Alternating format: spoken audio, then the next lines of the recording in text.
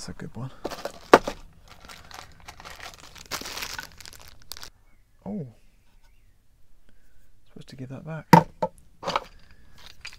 When you're living on board a narrowboat, you don't have to pick up a load of junk as you travel around, and it really does affect you because the space is so limited. And with the charity shops been closed for such a long time, I've accumulated quite a lot of stuff that I was sure I would have gotten rid of by now. In my case, as a filmmaker or someone who likes to mess around with action cameras and smartphone cameras, like the one I'm filming on, it just means I end up with loads of little gizmos and things that I think, yeah, might come in handy, might not, give them a go. I've got some really good ones, like this is a Bluetooth remote control for the camera, so I can set it up and then press record. And then there are other things like, well, things designed for hot shoes. I don't use that sort of cameras, SLR cameras. And then I've got some makeshift gadgets like this plate that I was using to mount a GoPro on. Anyway, today's video addresses the fact that I once had a bicycle on my roof and now it's no longer there. My battered old bike. So I need to go and try and get rid of that at some stage. Yeah, at the end of the video we're going to find out where it actually ended up. We're going to take on some blanket weed, see what it's like to moor up in the middle of a canal, and also what it's like to really get quite stressed out about travelling on the waterways, and then overcoming that, of course. And I think after all this, I definitely deserve a beer of the week, so we'll enjoy one of them as well. But I couldn't take a chance on any of these sort of gadgets without the help of the following people who are supporting me on Patreon. The Crank It crew are behind my videos. These are the people that are supporting me financially on Patreon. But Patricia Young, she's a producer of the vlog. David Poddington, Andrew Millard is another producer. Jenny Campbell, JC Diamond, Rowan Rush Morgan, Kevin Mitchell, Sharon Palmer, Joe Oxley and Melanie Bull. Thank you all so much for supporting me on my journey.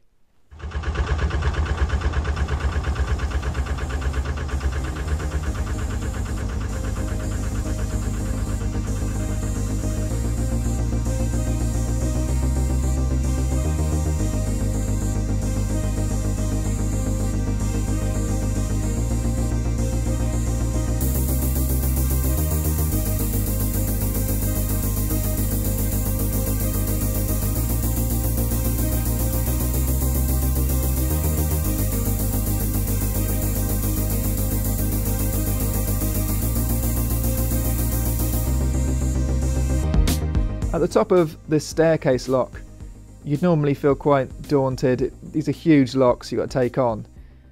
So it is nice to have a friend along who can, yeah, help you down, but also give you a bit of moral support as you do it. I'm just here with my mate Philly, and he runs a Facebook page for me, like Canal Boat Diaries Facebook page, which I'm very grateful for. But also, what's your day job? People will love this. What's your day job? I'm a boxing timekeeper on the sports channels. So if there's a big boxing match on Sky or BT or whatever, I'm the guy who goes, no, round one, ding ding, timekeeper, Phil Morris, that's me. Fantastic. He also runs a charity called Check 'em Lads about testicular cancer, and I'll link that down below. What are you saying? I'd rather be cranking it. Despite watching numerous YouTube videos about this staircase lock, we still managed to flood the towpath. And I was surprised to also see the biggest spider I've ever seen in England. Oh, that sends shivers down my spine. Built in 1770 by Thomas Telford. He didn't build them, did he? He didn't lift a finger, but he designed them, and they're hewn out of solid sandstone, which I think is quite incredible. And not just 3, like there are today. There was 5 originally that went in a straight line as the canal went right down to the River Dee. But looking down through the clouds on a modern map of Chester, we can see that there's only 3 locks now. The canal takes a different route, not down to the River Dee directly, but up north, which heads towards Ellesmere Port, our destination in this video. Well, I certainly am grateful of Philly's help here, because these gate paddles are taking forever to wind up. And that must be a safety feature to stop people from letting in too much water at one time. Because, yeah, these are deep locks and bad things can happen when there's water suddenly gushing in. Trust me.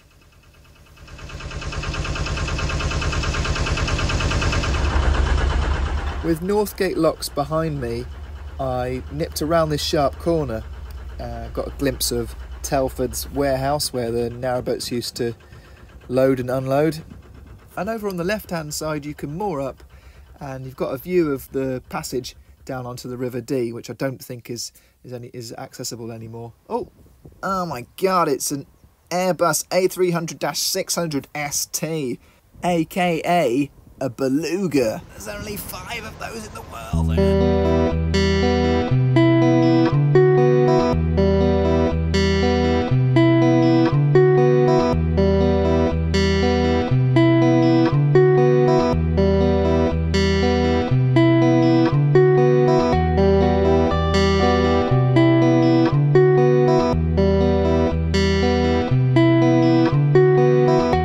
This part of the Shropshire Union takes us out towards Ellesmere Port, where it meets the River Mersey and the Manchester Ship Canal. There are no locks or swing bridges standing in our way, but there's a ton of blanket weed I can see in front of me. I want to get to Ellesmere Port so I can have my tea, tidy up, wash my smalls, all that sort of stuff. And also I want time to explore the area. I hate being in a rush. But sometimes when you're set back by problems like this, you do feel under pressure. Oh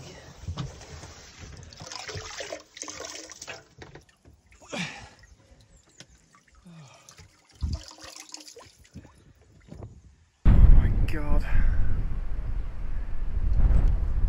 I've only gotten like a mile out of Chester and I'm just can't move. I forgot to mention my other favourite thing is wind. I love it when it just blows the boat all over the place and you lose complete control, and when you free it finally you just get blown back into the weed that you'd just taken off your propeller. I love it. I'm so pissed off. It's just too windy to move. Every time I push the boat out it blows back in again. Every time I try and reverse back really fast or try and take off at speed, it's just keep hitting that bank. So I'm tying up and I'm just going to go inside and get on with some other stuff. Contrary to most people's advice on how to be successful or how to overcome failure, I just like to give up for a little bit and come back to it later. And maybe I'll have more experience, certainly more patience for the task at hand.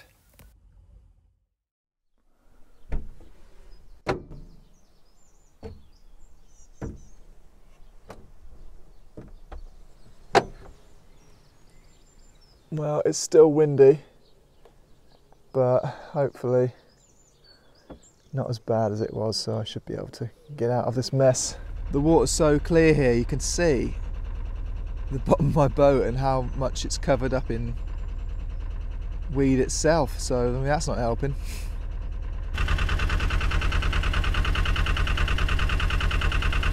I've spent about the last 18 hours almost a whole day stuck, day and night stuck in this part of the canal.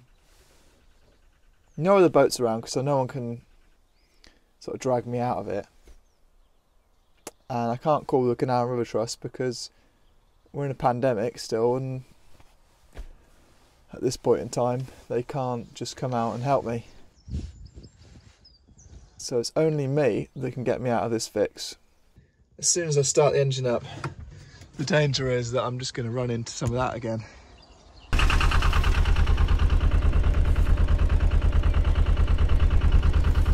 Just here, I just moored here, I just want to get past that. That would be like a major achievement. I know that the propeller is currently fouled up with weed, completely just chock-a-block, almost to the point of losing power, but I just want to get past the bit I was moored up.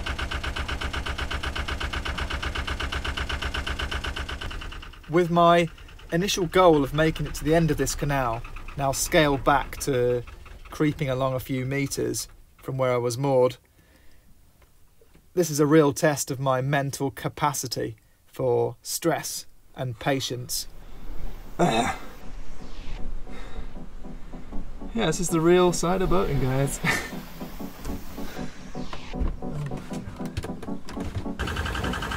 Well, amazingly, we're on the go again, so fingers crossed I can make it a little bit further at least.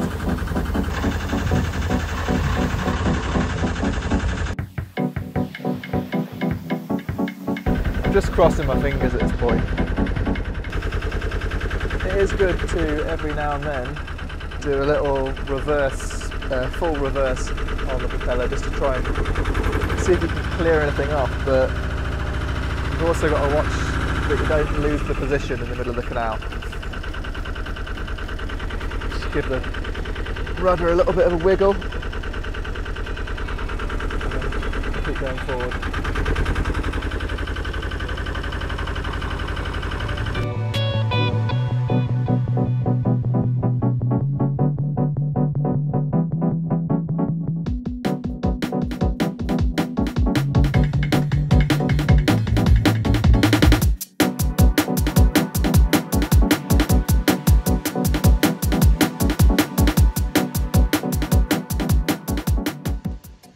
If you want to know what the bottom of the canal looks like, something like that. Well, it is round here anyway.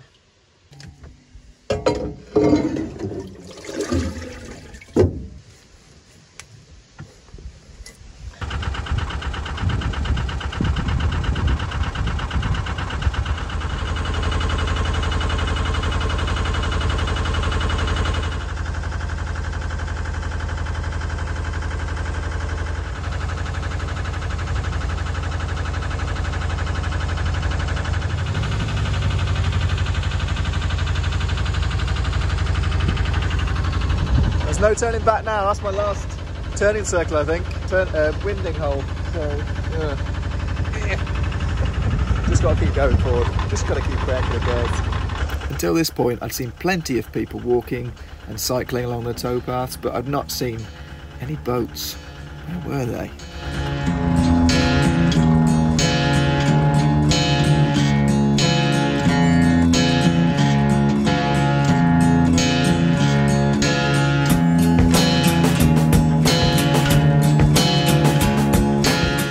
Be a little bit of a sort of ghost town really. You know, no one's here and there's just weed all over the canal, so no movement. So strange.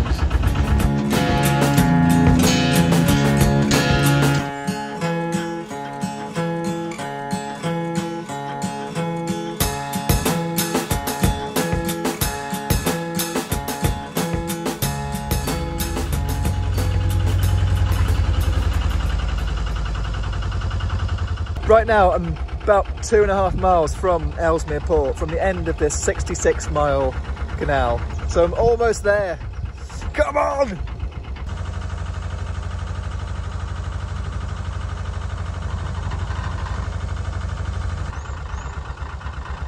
That's a surprise, another boat! Bloody hell! You watch him all the time. Oh, thanks! Yeah, do you want to be on? Yeah! I wasn't expecting to see a boat there, and I could have edited that out to make the whole story a bit more dramatic, but you just can't deny the feeling you get from seeing smiles on other people's faces who are going through exactly the same thing. Only 1 mile away now. Honestly, at the start of this day, if you'd told me if I thought I could make it to Ellesmere Port, I would have said, no, you're joking. Can't believe it. This is amazing. If we could just make this last stretch now. Yes.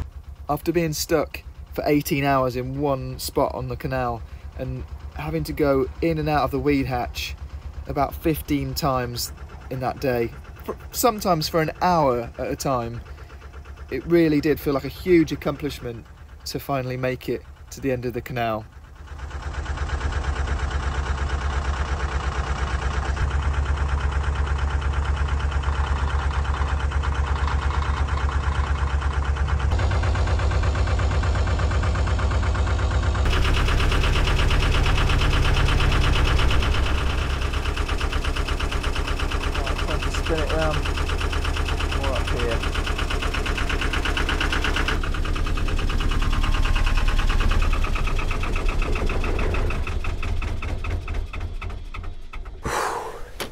made it. I'm here at the National Waterways Museum and I'm dead. Thanks to all the blanket weed, it took me 2 days just to travel 9 miles. Unfortunately, when I got there, the National Waterways Museum was closed, but as a result, I had the whole site to myself. I just want to explore it straight away, but there's a few locks here and there's boatyard, all kinds of things. But all I feel like now is just crashing out and having a beer. My first preparation, tidy up, clean up job was unfortunately a sad one. It's recycling at the museum. Just got to walk around the back, of course, but it's quite a sad recycling area at the moment because I'm having to also let go of my bike. The gears are broken, the flat tyres, it's rusty. Goodbye bike. You were very good. No, you weren't good to me at all. It was a nightmare. It just didn't work from the start. Phew, we made it to the end of the video. I don't know about you, but I'm just exhausted having edited all of that. So yeah, what a journey that was. And whilst you were finding out where my bike ended up, I managed to sort out all my little trinkets and gizmos. And so now all my crap is in a slightly smaller space than before. So it's great. I feel organised, energised to crank out some more videos for you. And now it's time for me to enjoy a beer. That's not going to be big enough. I need a bigger one. There we go. Cheers, and thanks so much for watching, supporting, subscribing, whatever you do. Keep on doing it and keep cranking it. I'm just going to drink this.